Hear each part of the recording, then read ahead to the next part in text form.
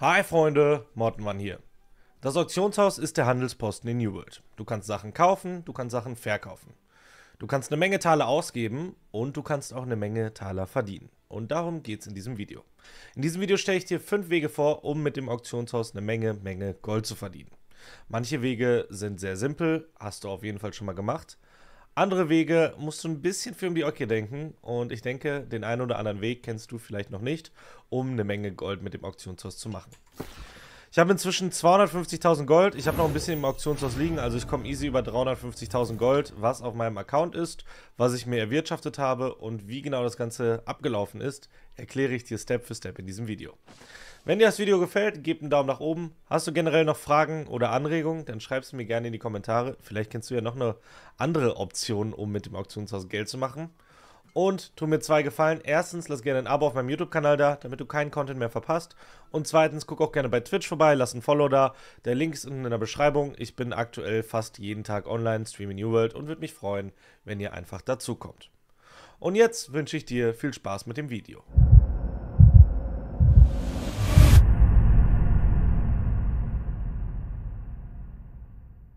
Taler bzw. Gold ist die hauptsächliche Währung in New World. Du brauchst es, um Waffen zu verbessern, du brauchst es, um dein Equipment zu verbessern, um Essen bzw. Food zu besorgen und für viele weitere Dinge. Daher kann es oft passieren, dass man hier mal in einen kleinen Engpass kommt. Man hat nicht genug Gold, um zum Beispiel sich eine Waffe zu kaufen oder um irgendwas zu kochen, irgendwas zu verarbeiten. Das ist, glaube ich, jedem schon mal passiert, der New World irgendwie gespielt hat. Deshalb ist es wichtig, auf sein Gold zu achten und ein bisschen Haus zu halten und immer zu gucken, dass man sein Gold stetig vermehrt. Ich spiele jetzt seit knapp 1700 Stunden New World und bin auf diesem Charakter bei ungefähr 350.000 Gold. Ich habe noch andere Charakter, da liegt auch noch ein bisschen Gold drauf. Und ich würde sagen, ich habe es schon so ein bisschen raus, wie man Gold im Spiel macht. Und tatsächlich ist die beste Methode oder eigentlich die einzige Methode im Spiel zum Goldmachen das Auktionshaus. Denn das Auktionshaus ist wirklich die einzige oder der einzige Spot, wo du Dinge verkaufen kannst, um Gold wiederzubekommen. Beziehungsweise generell Gold irgendwie zu bekommen. Wo du dir Items kaufen kannst, wo du dir Nahrungsmittel kaufen kannst, damit du nicht alles selber herstellen musst und. Also es gibt viele Wege, um mit dem Auktionshaus zu arbeiten und mit dem Auktionshaus klarzukommen. Wenn wir jetzt einfach ins Auktionshaus gehen und nach dem teuersten Preis filtern, sehen wir viele Quatschangebote. Ein Diamant für 463.000 Taler? Viel zu viel. Aber wir haben hier zum Beispiel einen Ring, Mithril, 400.000 Taler mit Intelligenz, Feuerschaden, Erfrischung und Wacker. Das sind somit die besten Stats, die man auf einem Ring haben kann als Feuermagier. Ob er jetzt 400.000 Gold wert ist, muss jeder für sich selber wissen, aber er ist auf jeden Fall schon mal eine Menge Gold wert. Ein Amulett, ein Plattenharnisch, wir sehen, die Preise fürs Gold steigen bis ins Unermessliche. Und dabei ist es gar nicht so leicht, Gold zu bekommen. Auch wenn wir andersrum filtern, wenn wir sagen, wir wollen Werkzeuge haben, wir wollen vernünftige Werkzeuge haben, eine Spitzhacke und zwar aus Mithril, das beste Teil, das es gibt. Wenn wir den niedrigsten Preis filtern, sind wir auch schon bei 800 Talern, was sehr günstig ist. Aber wenn wir eine vernünftige Spitzhacke haben wollen mit Gearscore oder Rüstungsstufe 700, sind wir auch schnell mal an die 20.000 Taler los. Also ihr seht, Gold ist eine sehr wichtige Eigenschaft im Spiel, so würde ich es nennen, die jeder Spieler besitzen sollte. Guck mal hier, 36.000 für 700, da fängt es gerade mal an. Und 36.000 Taler sind nicht so leicht zu machen. Deshalb habe ich mir überlegt, ich werde in diesem Video 5 Wege vorstellen, um wirklich Taler mit dem Auktionshaus zu verdienen. Der erste Weg ist wahrscheinlich der offensichtlichste. Du schnappst dir eine Axt oder sonst irgendwas und gehst einfach kurz hier vor die Stadt und sammelst Rohstoffe. Du bewegst dich in der ganzen Welt von New World rum, sammelst Rohstoffe, Holz zum Beispiel und verkaufst dieses am Auktionshaus. Das mache ich immer wieder regelmäßig, wenn ich Langeweile habe, gehe ich los, hack eine Runde Holz und was am Ende rauskommt, wie zum Beispiel Holzkohle oder dicke Tierhaut, das wird hier einfach verkauft. Wir sehen schon, eine dicke Tierhaut ist 0,36 Taler wert und ich sag mal 2000 Tierhaut, da braucht man schon einige Minuten für, um das Ganze zusammenzufarmen. Ich weiß jetzt nicht genau, wie lange wir für 2000 Tierhaut brauchen, aber ich kann euch sagen, 1000 Taler in einer halben Stunde ist schon gar nicht so ein schlechter Schnitt mit Farmen. Also das ist die erste Methode, ihr geht vor die Stadt, farmt Sachen und verkauft diese. Ist wahrscheinlich eine sehr popular Methode oder eine sehr verbreitete Methode, wenn nicht sogar die verbreitetste, die jeder direkt in den Kopf bekommt. Sachen farmen, verkaufen, optimal, so kann man Taler machen. Ist aber auch meiner Meinung nach die schlechteste Methode, um wirklich Taler pro Minute quasi zu verdienen. Kommen wir zur zweiten Methode, mit Kaufaufträgen Sachen rauskaufen. Wenn ihr ein bisschen besser im Spiel seid, beziehungsweise euch ein bisschen besser auskennt, dann kennt ihr ein paar Items, die vielleicht oft benutzt werden. Zum Beispiel ein Bogenschütze möchte gerne Pfeile benutzen, um mehr Schaden zu machen. Theoretisch kann man auch einen Bogen ohne Pfeile schießen, aber je besser die Pfeile, umso mehr Schaden macht man. Wir haben hier Orikalkum-Pfeile, die werden für 0,66 Taler verkauft. Wenn wir jetzt auf Kaufauftrag gehen, sehen wir aber, dass wir die Taler gerade für 0,33 Taler einkaufen können. Und das Ganze habe ich mal über Nacht gemacht. Ich gehe mal hier auf meine Aufträge, die Kaufaufträge abgeschlossen. Ich habe 1000 Orikalkum-Pfeile für 0,39 Taler gekauft. Die habe ich jetzt ins Auktionshaus gesetzt für fast den doppelten Preis von 0,66, die ich verkaufe. Am Ende kriege ich dann für den Ankauf, ich muss ja noch Gebühren zahlen, zahle ich wahrscheinlich 0,42 Taler. Und für den Verkauf kriege ich, sage ich mal, 0,62 Taler. Heißt, ich habe pro 1000 Pfeile 200 Taler Gewinn gemacht. Das Ganze ist eine passive Sache. Ich schaue einfach im Auktionshaus, welche Items kann man gut kaufen und welche Items werden auch gut verkauft. Kauft diese ein, das geht meinetwegen bei Orikalkum, das geht auch wahrscheinlich bei Rohleder. Wenn wir gucken, Rohleder kostet hier 0,50, oh, das ist aber mega gesunken. Und der Kaufauftrag hier liegt bei 0,46. Hier haben wir auch eine Differenz von 0,4. Ihr seht aber, wenn ihr kauft, müsst ihr auch eine kleine Gebühr zahlen. Was das Ganze halt null lohnenswert macht, sage ich mal, in kleinen Mengen, also wirklich in großen Mengen. Und ich würde auch gucken, dass ihr eine größere Differenz zwischen Ankauf und Verkauf quasi vorweisen könnt. Da müsst ihr euch einfach mal im Auktionshaus ein bisschen durchwühlen, gucken, welche Items euch auffallen, wie zum Beispiel die Orikalkum-Pfeile, die oft getradet werden, oder auch die Orikalkum-Munitionsteile. Aber es gibt auch eine Menge andere Items, die ihr quasi im Auktionshaus kaufen könnt und mit Gewinn verkaufen könnt. Das ist die zweite Methode. Also erste Methode, sammeln und verkaufen. Zweite Methode, einfach direkt mit Kaufaufträgen. Kommen wir zur dritten Methode. Die lässt sich theoretisch mit den Kaufaufträgen sehr gut kombinieren. Nämlich Sachen massenweise aufkaufen und teurer verkaufen. Da braucht ihr ein gewisses Startkapital zu, um das Ganze überhaupt machen zu können. Aber wir können uns ja einfach mal hier kurz umschauen. Wir haben hier mehrere Sachen, wie zum Beispiel Würtholz, die in Massen verkauft werden. Okay, haben wir jetzt viel zu viel Würtholz drin, deswegen ist das keine gute Alternative. Wir gucken mal ein Item, was nicht so groß im Dings drin ist. Warte mal, wir haben einen Diamant zum Beispiel, ein beschädigter Diamant. Da gibt es wahrscheinlich nicht so viele von im Auktionshaus. Hier sehen wir schon, wir haben hier 0,47. Die könnte ich jetzt alle aufkaufen. Komm, wir machen das mal fürs Video. Einfach mal alle aufkaufen. Bis hin zu einem gewissen Punkt, wo ich sage, okay, da könnte ich Gewinn machen. Beschädigte Diamanten 0,48. Das Ganze kaufe ich jetzt mal auf, wenn ich die Liste durchgehe. Hier sind so kleine Mengen vorhanden. Eigentlich könnte ich bis hier unten, bis 6,35 alle Diamanten aufkaufen. Das machen wir jetzt einfach mal. Alles aufkaufen. Und dann für einen guten Kurs wieder reinstellen. Beziehungsweise ich mache mir vorher natürlich Gedanken, wie hoch soll der Kurs sein, für den ich verkaufen möchte, damit es für andere Spieler auch lohnt zu kaufen, weil kein Spieler wird Diamanten für 5 oder 6 Taler kaufen. Aber ich sag mal, für 1 Taler beschädigte Diamanten werden bestimmt irgendwelche Spieler rauskaufen. Deswegen, ich kaufe jetzt mal alles raus, was so bis 1 Taler hochgeht und setze dann alle Diamanten, die ich gekauft habe, für 1 Taler wieder rein.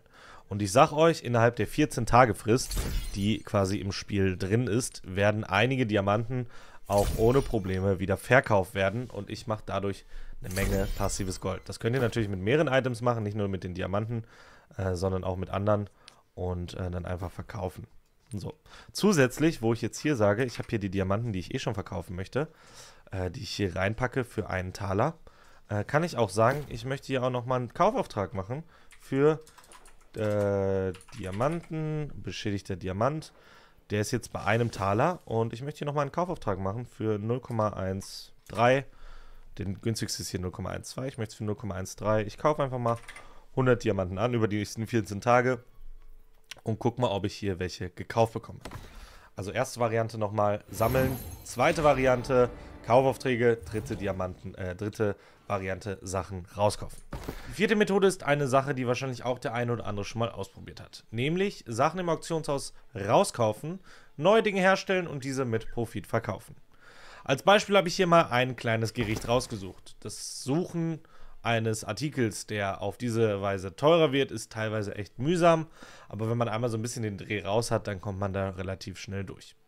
Nämlich habe ich mir was zum Kochen rausgesucht. Und zwar die scharfe Kohlsuppe. Eine Suppe, die quasi dafür da ist, um den minimalen Rüstwert bei der Herstellung von Rüstungsschmiedekunstgegenständen um 15% zu erhöhen. Wir sehen, die günstigste Kohlsuppe kostet hier 25 Taler. Und die ganzen Sachen, die man dafür braucht zum Herstellen, finden wir unten. Gerste kostet ungefähr 3 Taler, Kohl kostet ungefähr 1,50, sind wir bei 4,5. Wasser sagen wir mal 10, sind wir bei 4,6. Pfefferkorn 0,4 sind wir bei 5 Talern. 6 Talern, 7, 8 Talern. Vielleicht geben wir insgesamt 11 Taler aus und können 25 Taler dazu herbekommen. Ich würde sagen, um das Ganze zu testen, brauchen wir einfach mal eine Kohlsuppe. Ich kaufe mir mal von jedem der Sachen, die wir für eine Kohlsuppe quasi brauchen, einmal. Und zwar einmal Gerste. Ihr seht hier die Preise, haben wir 3. Da sind wir bei 3,3 mit einem Kohl. Dann sind wir hier beim Wasser, das kostet 0,3. Also das sind wirklich Preise, die wirklich gar nicht gezählt werden brauchen, weil sie so günstig sind. Pfefferkörner für 0,39. Und dann haben wir noch, mal kurz gucken, eine Möhre, die 0,7 kostet. Dann haben wir noch einen Blumenkohl, glaube ich, gehabt als nächstes. Einen Blumenkohl, der kostet auch ungefähr einen Taler, 2 Taler fast. Auch nicht so wild. Und zu allerletzt haben wir einmal die grünen Bohnen für 0,50. Also ihr seht, wir sind hier bei den Einkäufen auf jeden Fall unter einem Wert von 10 Talern gelandet. Ihr könnt jetzt in die Küche gehen. Ich würde euch dafür empfehlen, wenn ihr so etwas mit Sachen kochen dauerhaft machen wollt, könnt ihr euch überlegen, ob ihr euch ein Gier kauft. Ich habe hier gerade zum Beispiel das Steinmetzkunst-Gier an. Ich will jetzt nicht für einen Kohl das ganze Gier wechseln, aber da bekommt ihr auch nochmal plus 2% Ertrag beim Kochen, beim Kochen-Gier für jeweils 5 Teile, also nochmal 10%ige Chance. Und wenn wir jetzt in die Küche gehen und die scharfe Kohlsuppe kochen wollen, scharfe, hoppala, Caps, Kohlsuppe, haben wir hier natürlich alle Sachen zusammen und wir haben eine Wahrscheinlichkeit von 9%, eine zweite Kohlsuppe herzustellen. Heißt, bei 10 Kohlsuppen, die wir machen, kriegen wir in der Regel eine 11. Kohlsuppe raus. Wenn wir das ganze Outfit haben, kriegen wir nicht 11 raus, sondern 12 Kohlsuppen. Ja, das Ganze gibt uns noch schön Kochen-XP, das können wir herstellen. Durch die IP, die wir verdienen, ihr seht es hier, können wir hier auch einen Rang aufsteigen und sobald wir Ränge aufsteigen, kriegen wir quasi Kisten mit besonderen Materialien, die wir dann auch theoretisch wieder verkaufen können. Wir haben jetzt aber hier die scharfe Kohlsuppe, die wir ins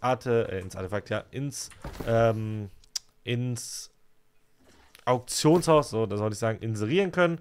Ich habe hier nur, wie gesagt, zum Zeigen einmal eine Kohlsuppe gemacht. Hier werden sogar für 10 Gold direkt 6 Kohlsuppen gekauft. Also könnte man sogar direkt schon verkaufen und hat mehr oder weniger plus minus 0. Wir wollen unsere Kohlsuppe jetzt aber für 24,50 verkaufen. Damit haben wir dann Verdienst pro Stück 23,28. Wenn wir das Ganze aufrunden und für alle Ausgaben, sage ich mal, 13,23 bezahlt haben, dann kriegen wir pro Kohlsuppe einen Gewinn von 10 Gold. Ich sage euch, die Kohlsuppe ist jetzt kein Produkt, was des Öfteren, sage ich mal, gekauft wird. Aber ein 100er-Stack kann man hier auf jeden Fall verkaufen. Ihr seht, hat der Kollege hier wahrscheinlich auch gemacht für einen Preis von 25. Und da werdet ihr auf jeden Fall etwas Gewinn mitmachen können. Das Ganze geht natürlich auch mit anderen Sachen als mit Kochsachen. Ich will euch jetzt hier nicht das Gold in die Waage legen, weil wenn ich jetzt hier Tipps gebe, dann wird das nur noch von allen Leuten hergestellt. Aber guckt einfach mal im Auktionshaus ein bisschen durch und ihr werdet mit Sicherheit einige Sachen finden, wo ihr wirklich eine Menge Taler machen könnt durchs Verkaufen. Also ich sage euch, ich habe ein Item, das ich quasi so ein bisschen herstelle und wieder verkaufe und mache pro hergestelltes Item 800 bis 1000 Gewinn, was ziemlich nice ist. Dadurch kann ich halt aktuell sehr, sehr viel Gold mit wenig Zeitaufwand machen. Muss natürlich auch ein bisschen Gold investieren. Und zu guter Letzt Punkt Nummer 5. Einfach Sachen aus dem Auktionshaus rauskaufen und diese zerteilen. Das funktioniert nicht immer, aber manchmal haben wir ziemlich gute Angebote, die wir kaufen können. Zum Beispiel haben wir manchmal Waffen, die günstiger sind als 5 Taler oder auch Rüstungsteile, die teilweise günstiger sind als 5 Taler. Und wenn wir diese zerteilen, bekommen wir in der Regel Materialien raus. Ich nehme jetzt hier einfach mal kurz das Saphir-Amulett für Stufe 2 für 5 Taler. Das habe ich mir jetzt einmal rausgekauft und wenn ich das jetzt zerteile, bekomme ich einmal hier einen Silberbarren plus 1,5 Goldtaler habe ich, glaube ich, auch bekommen. Bin mir jetzt aber gar nicht ganz sicher. Und den Silberbarren, den kann ich ja jetzt theoretisch verkaufen. Der Silberbarren wird jetzt nicht allzu viel wert sein. 1,5 heißt, bei diesem Beispiel habe ich jetzt 3 Taler Verlust gemacht. Aber ich habe auf die Schnelle leider keins gefunden. Jedoch könnt ihr euch hier sicher sein, dass ihr ja auch eine Menge Gold machen könnt, indem ihr hier Sachen rauskauft. Müsst ihr halt nur ein bisschen durchsuchen und diese einfach zerteilt. Gerade wenn wir gucken, dass wir irgendwelche Amulette haben, die auch hergestellt sind, jetzt vielleicht nicht Stufe 2, sondern Stufe 3, 4 oder 5. Und wenn wir diese zerteilen, bekommen wir dann natürlich auch höhergradige Sachen raus. Hier zum Beispiel ein brillantes Diamantamulett auf Stufe 4, ist mir aber auch noch zu gering. Eigentlich müsst ihr euch hier einfach nur durchgucken und mit etwas Glück ein paar Items finden. Das ist jetzt nicht allzu oft der Fall, funktioniert aber auch. Gerade wenn das Add-on ein bisschen länger wieder im Spiel ist, gibt es ja auch mal Items, die für 1 Gold verkauft werden. Die könnt ihr theoretisch rauskaufen und könnt diese dann zerteilen und kriegt pro Item, je nachdem was ihr zerteilt, 1,5 oder sogar mehr Taler raus. Also theoretisch könnt ihr mit dieser Methode auch Gold machen. Habe ich mal probiert, als die Items hier relativ günstig waren. Also da gab es Teile, die waren für 20 Cent drin, Waffen und sowas. Da habe ich dann mal eine Stunde rausgekauft und ich habe, glaube ich, echt in der Stunde 2000 Taler oder so Gewinn gemacht. Hat sich auf jeden Fall gelohnt. Die Reparaturteile bekommt ihr theoretisch auch noch. Die hat man zwar meistens im Überfluss, aber da kann man auch auf jeden Fall Gold mitmachen. Oder Taler, wie im Spiel. Ja, das waren die 5 Methoden zum Gold bzw. Taler machen im Auktionshaus. Ich hoffe, es war etwas Nützliches für euch dabei. Wenn dem so war, gebt auf jeden Fall einen Daumen nach oben, würde ich mich sehr darüber freuen. Habt ihr generell noch Fragen, Anregungen oder selber vielleicht noch eine Methode? Schreibt sie mir gerne in die Kommentare und tut mir 2 Gefallen. Erstens, lasst ein Abo auf meinem YouTube-Kanal da und zweitens, lasst auch gerne ein Follow auf Twitch da. Wie gesagt, Link ist unten in der Beschreibung. Das war's mit dem Video. Ich hoffe, wir sehen uns im nächsten Twitch-Stream oder im nächsten Video wieder. Bis dahin, euer Mottenmann. Ciao!